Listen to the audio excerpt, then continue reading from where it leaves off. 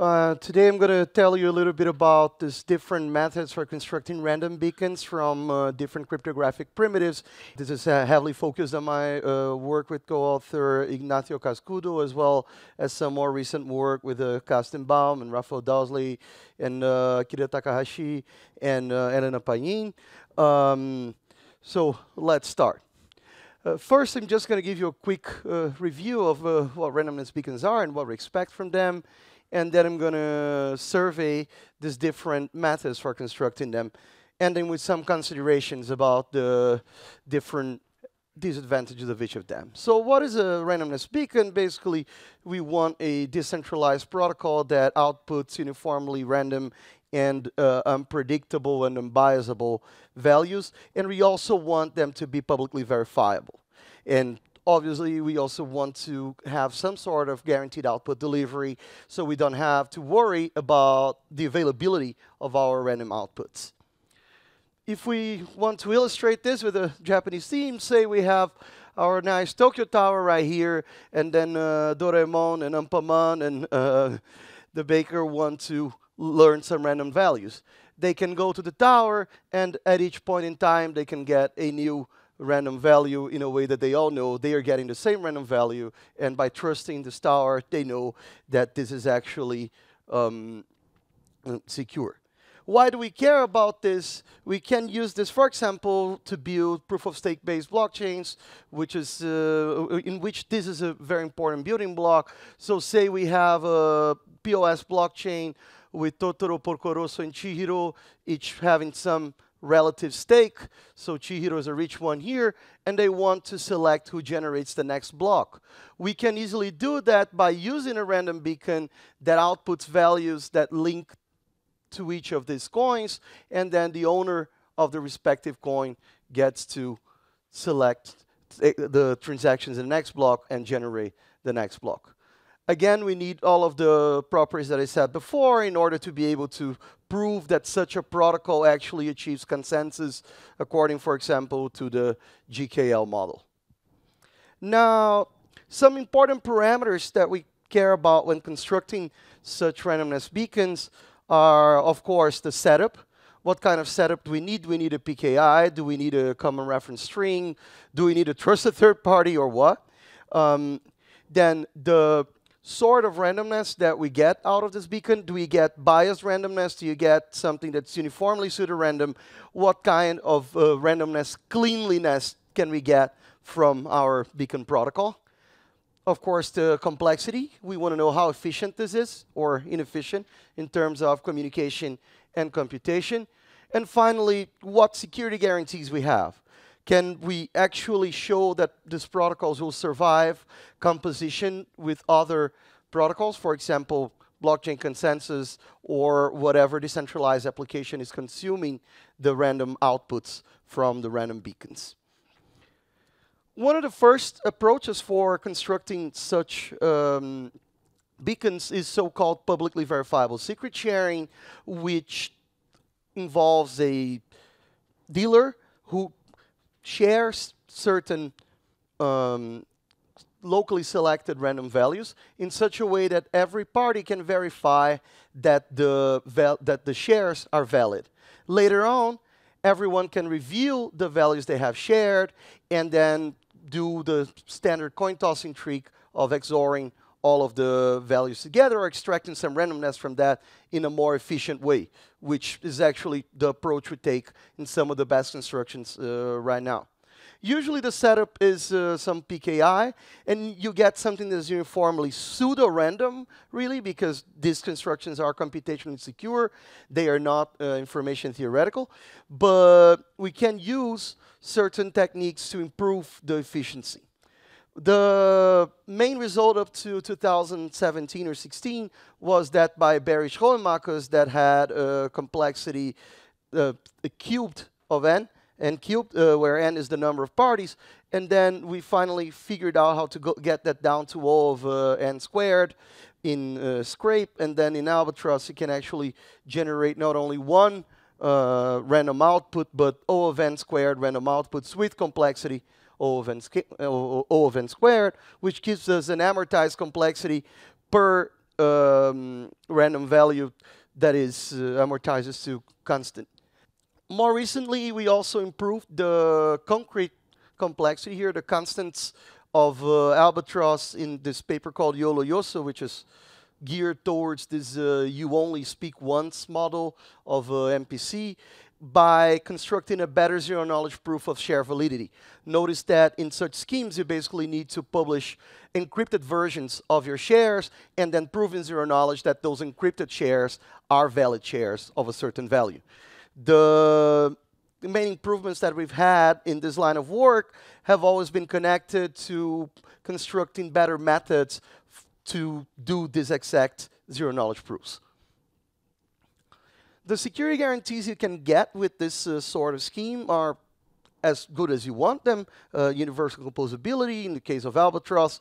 The other follow-up words can also be turned universally composable, which means that you can safely combine these protocols with other cryptographic protocols that will consume the randomness.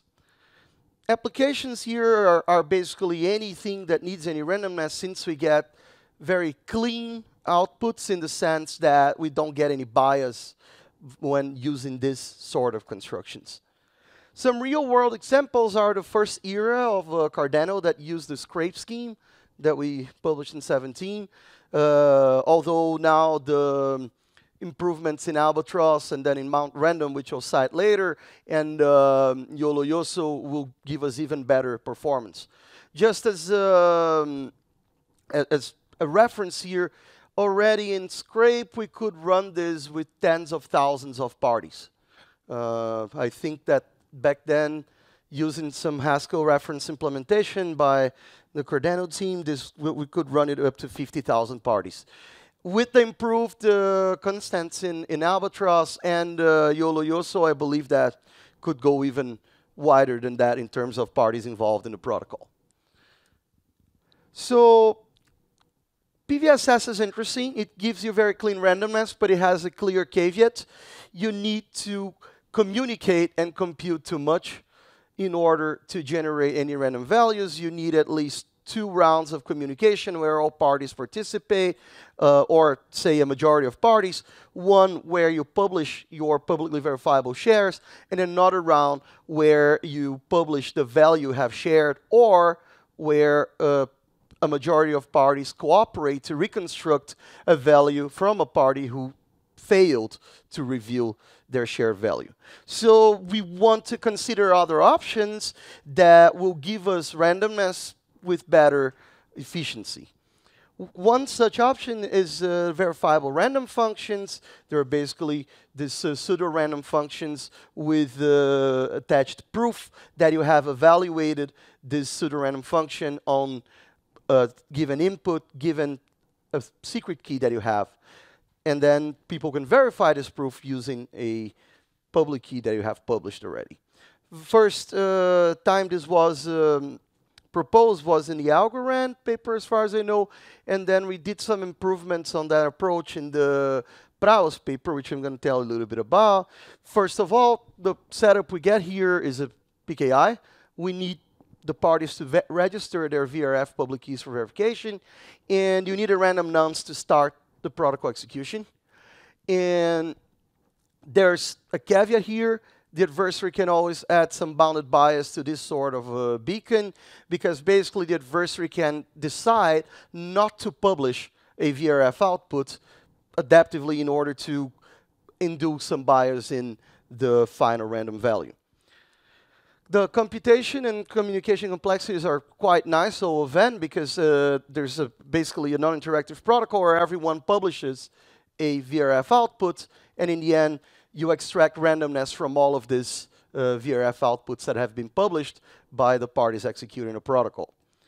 And the security guarantees you can get from this sort of scheme are, again, universal composability, as shown in the Genesis paper, which did a UC analysis of our Ouroboros Praus construction.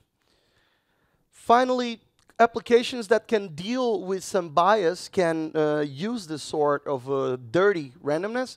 And one such application is actually a POS election scheme, you can deal with some bias in those protocols as long as the bias is bounded and the other parameters in the consensus protocol are adjusted accordingly. Algorand in the current era of Cardano run this, Concordium runs this, and other blockchain protocols are also running similar schemes. One interesting thing to notice here is that actually for the best analysis in bounding this bias to work, we cannot use a regular VRF. Notice that a regular verifiable random function has its output randomness, pseudo-randomness defined in terms of a key pair that has been generated honestly. And in these scenarios, the adversary gets to generate its own key pairs, which could induce some bias on the VRF output. In order to counter this issue, we need to construct a VRF with an extra property, which is that even with maliciously generated keys, you still get a pseudo-random output, which allows us to get better bounds for the randomness that we extract, for the bias and the randomness we extract from the ZRF outputs. Another interesting idea following the path of VRFs is considering basically what DRAN does with the threshold VRFs, of course. As setup, you need some distributed key generation protocol, but then you can get something that is uniformly pseudo-random out of this beacon with very low communication and computational complexities. And the security guarantees, as far as I know, maybe there's some new result that came out, as shown in Glow, were standalone security, although I believe this could probably be made UC secure if you use the right distributed key generation and some variations of the threshold VRF. The caveat here is that, of course, at some point you're going to run out of entropy. You should have some way of refreshing the entropy that is in the inputs given to this threshold VRF, because basically you're doing a threshold VRF evaluation on a certain input and generating the pseudo-random output together with proofs that this was already an actual threshold VRF output, but you should be able to inject periodically some new entropy into that system in order to guarantee that what you get is still pseudo-random and that you don't get too much degradation. Most applications in randomness can use this, although if you need to seed something, you would need some cleaner randomness, let's say. Real-world examples are the DRAN project, of course, that everyone who's here must be familiar with, so don't think I need to talk much about that.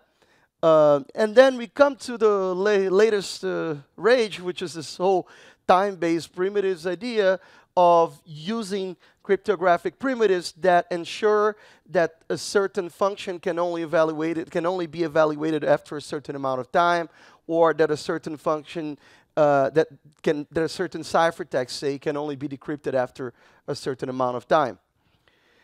You need, in order to construct this sort of beacons, a setup that is a CRS consisting of parameters for a verifiable delay function or a time lock puzzle.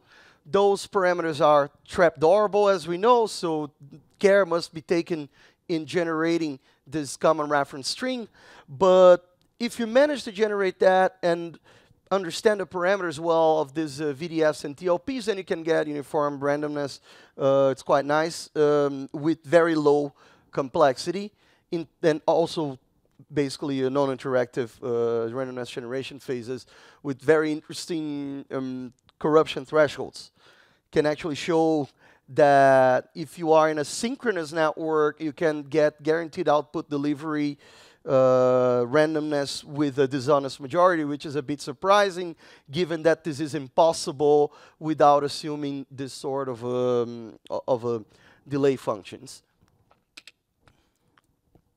Now, this can be shown to be universally composable. We did this in this craft paper, where we constructed a VDF and a time lock puzzle that are universally composable, and then apply the folklore VDF construction and prove that it's actually secure.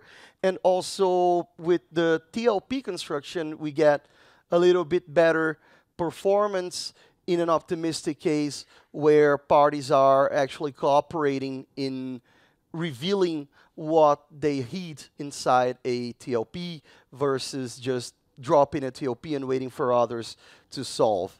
And we do that via a public verifiability property of our TLP construction. A big caveat of these constructions is that they are based on the sequential hardness of certain computational problems, which we don't yet understand quite well. For example, iterated squaring. We still don't know very well how the concrete parameters for these problems relate to their average complexity and to the actual physical delay we get from solving an instance of these problems. There's a number of efforts towards solving this issue. For example, the whole VDF Alliance effort in constructing ASICs that solve iterated squaring very fast and then hoping that no one constructs a better ASIC. But still, it would be nice to get better foundations for concrete parameters in this setting. Although it is extremely interesting that you get cheap randomness with under very strenuous adversarial conditions. Finally, I'd like to tell you a little bit about a new approach that we just put on ePrint. That was actually an idea coming from some people in Protocol Labs and some people in CryptoSet, which said, why not use some physical delay to derive the delay in time-based cryptography instead of using sequential computation. So the idea here is basically listening a little bit to Einstein and remembering that by special relativity, nothing can travel faster than the speed of light. So in whatever kind of communication we do, we have this very basic foundational physical delay. If we were to use this delay for earthly communications, say, you would still have the issue of easily tampering with devices and extracting keys that could be used to forge some sort of proof of communication. So what these guys came up with was saying, let's go to space. They're actually launching a constellation of satellites for a number of cryptographic applications by leveraging the fact that once you put some satellite up there, it's actually quite hard to tamper with the hardware and go and extract keys and so on. Another side effect from putting satellites up there is that communication between base stations on Earth and the crypto satellites takes a while due to the special relativity bound. So what they came and suggested was, why don't we use this to make a time lock puzzle or verifiable delay function, just by leveraging the actual physical delay in order to derive the delay lower bounds, which are then very well understood. We know nothing can go faster than the speed of light.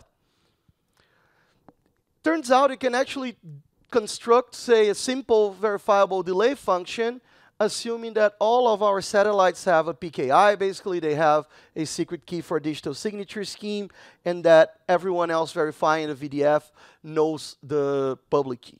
So a toy example for this construction would be basically a base station on Earth beaming up an input for the VDF to the first satellite, who signs that input, then sends it to the second satellite, who signs the input and the previous signature, and then to the third satellite that signs this chain of signatures and input, all the way to the last satellite that ends up generating a signature on all previous signatures and concatenated with the input, and finally beaming all of the signatures from all the previous satellites to a base station. Now you can use, if you say these are for example, unique signatures, you can extract the final output from all of these individual signatures and verify that this is indeed an output of this VDF by verifying the signatures themselves. This is obviously stupid because we grow the output of the VDF with the number of satellites involved in this process. So a big part of making this work is actually coming up with a new, improved, ordered multi-signature scheme that allows you to compress all of these signatures into one constant size representation, while allowing for verifiers to check not only that all of the satellites have signed a message, but that they have signed this message in a certain order. So we come up with a new scheme that improves on this notion that was first introduced by Sasha Bodileva and others. And you can actually use this to then get a VDF using this simple recipe, but with constant size proofs and constant bottleneck complexity here in this communication. So this is a bit out there, but if you want to believe, I believe that the CryptoSat people are working on deploying this right now. They've already launched one of the satellites, but you need more, obviously, to make this work with meaningful delays. One interesting theoretical attack, though, is if we remember our teleportation guys, this picture is told from Claude Crépeau's website, showing Yosha and Bennett here in Odaiba, in the teleport station. It's close by to this venue. You can use certain entanglement-based attacks to cheat in communication over very large distances. Obviously, you cannot break the special relativity lower bound, but you're able to send noisy information over long distances in not so much time, and this has been used actually to break, for example, multi-prover zero-knowledge proofs in an attack that was first proposed in 2012 and then improved in different ways. So that should be taken care of at some point. Another final approach that I would like to mention here is why not take a hybrid approach, and instead of using one beacon, going for a combination of multiple beacons, each with their trade-offs. So in this Mount Random paper, we propose this three-layered approach where we start with a base layer that is based on PVSS and hence expensive. It takes a while to run because we have this O of n squared complexity, but then in the end we get O of n squared fresh random values that then can be used to periodically reseed a threshold VRF layer that's running much, much faster than the base PVSS layer, which in turn can output new randomness to reseed a VRF layer that in turn can run much, much faster. You obviously have a degradation of randomness quality as you go up the mountain, but in the end, you can choose the layer that outputs randomness and the quality that you need at the speed that you need, finding the optimal trade-off for each application. The instantiation we propose is based on the Prow's VRF beacon with the malicious key generation resilient VRF, then the DRAN glow approach for the threshold VRF, and the new version of our ALBATROSS protocol for the PVSS layer that allows you to gradually release the random outputs that you produce in a huge batch instead of releasing the whole huge batch at once. Although now I believe that we could instantiate this better using the YOLO YOSO PVSS with the better zero-knowledge proofs of share validity. One question that I think is interesting in this case of combining several beacons into one, and also in the case of using beacons that have some bias, such as VRF-based beacons, is how to optimally extract randomness from this, and what is the actual bounce that you get. We don't really know that yet. So that's, I think, an interesting open question here. Just to summarize before I finish, we need to always have in mind that each of these beacon constructions has a different efficiency and security trade-off. We can always do PVSS to get large batches of randomness with bad complexity. We can get cheaper randomness, but with some bounded bias using VRFs. We can do threshold VRFs. They have some sort of a more complicated setup, but they will be somewhere in the middle. That's why we put them in layer 2 in that hybrid approach. And if you understand well enough the parameters of VDS and TLPs, you can get something almost magical by getting uniform randomness under very bad adversarial conditions, although understanding the parameters is still an important problem here. And my future perspective, as I said here, is why not combine these different approaches and figure out optimal ways to extract randomness from each of these different kinds of beacons, even using their different outputs together in order to obtain something that is optimal for different applications and different trade-offs.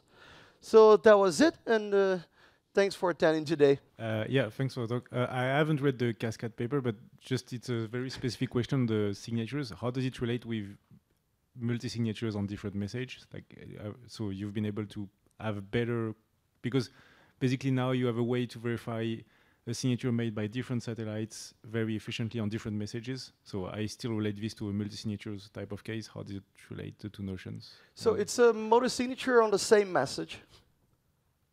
Multi-signature can be on different message, but in your case it was different message because you include the previous signatures. No. In the actual construction, okay. I can go back. It's gone. In the actual construction, in the actual efficient construction, using an ordered multi-signature, then each satellite just signs the input. Okay. And we aggregate. So it's a multi-signatures basically on the same message. But it's an ordered multi-signature because it also allows you to verify the order of the signing. Okay. So that's the special property. Okay.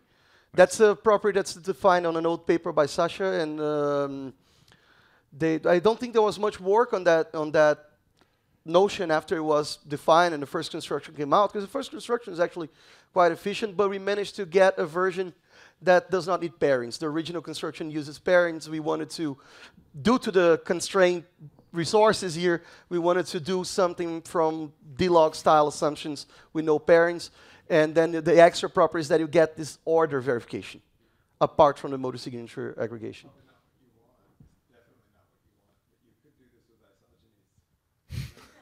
Probably. Probably, yeah. We're just like trying to get as standard as we could in terms of assumptions, and as simple because of the constrained resources. You can't just throw. I think the original idea from the CryptoSat and Protocol Labs guys was to do basically as an arc computation on each satellite. We're like, no, let's back to the basics, something very simple that you can actually implement in a bad little ARM Cortex. But yeah. Okay, thank you. So the main question I have is, you mentioned having to periodically reseed the entropy.